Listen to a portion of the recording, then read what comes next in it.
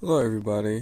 Today I'm going to be doing a little share today of a tool I use to do small encodes, and I think this will be very useful for a lot of people. This is pretty much the same as most GUIs, like Megui and stuff, just this is more or less tedious at times when everything works how it's supposed to work. So let me just show you. So this will work for pretty much anything. This is called Vafe.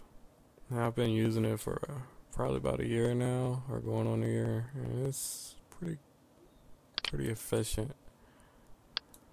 Okay, this is the episode I'm going to use. This is a one-piece episode, as you can see the size right there, 276 megabytes, and just drag it in.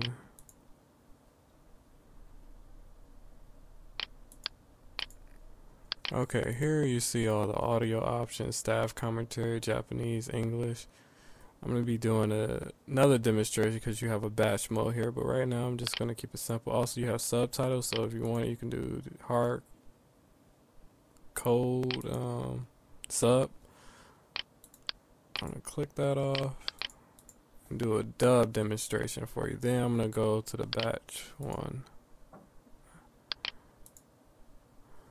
And you have 10-bit and 8-bit, so that's great. 300 for the average bit rate. I'm gonna go with that. You have frame rate. You can change the frame rate. What else? A whole bunch of filters. Resize if you wanted to. You could, I always go with splint 36 or splint 64. Mostly splint 36.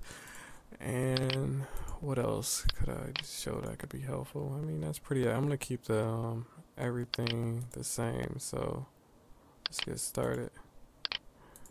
And that goes to your queue here, and you just click Start Queue.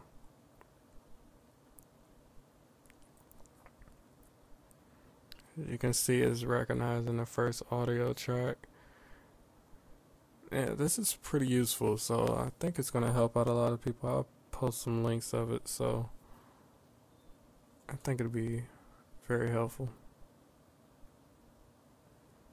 Alright, I'm gonna skip ahead so you guys don't have to waste time watching this, and I'm gonna show you the size output and how it runs and everything. Okay guys, I'm back. We have the new file and the old one. 276 to 66 megabytes. Let me bring up media info. This is another tool I recommend. Media info will be very useful. We have 1,230 kilobytes per second to a video file of 300. So right there you can see a dramatic difference in size. This is great for people that are streaming or have a very limited source of storage, or trying to cut down storage.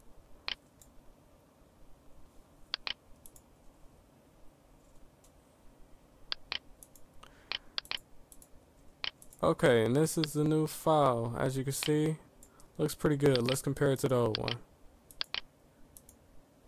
Yeah, you can't get any better for that dramatic difference of size decrease. So yeah, this is pretty useful. Switch to batch mode. Let me just show you. It's the same thing. You just can't go through your auto tracks and sub info like you could with the single input. As you can, when I had a video file added, you will see it come up. Yeah, all these options. You don't have that too much when you go to batch, which is to be expected. When you can put up to about however many episodes, 5, 50, you get the gist of it.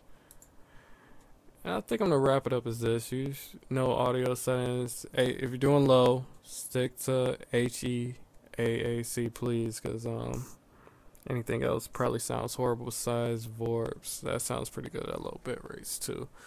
And HEAC here, you can see to 48 to 64. And if you're gonna go even lower to 32, HEV2 sounds pretty decent too. Okay guys, I'm gonna wrap it up there. Hopefully this has been pretty helpful for you, and give me a comment, let me know what you think of the program, and you guys have a good one.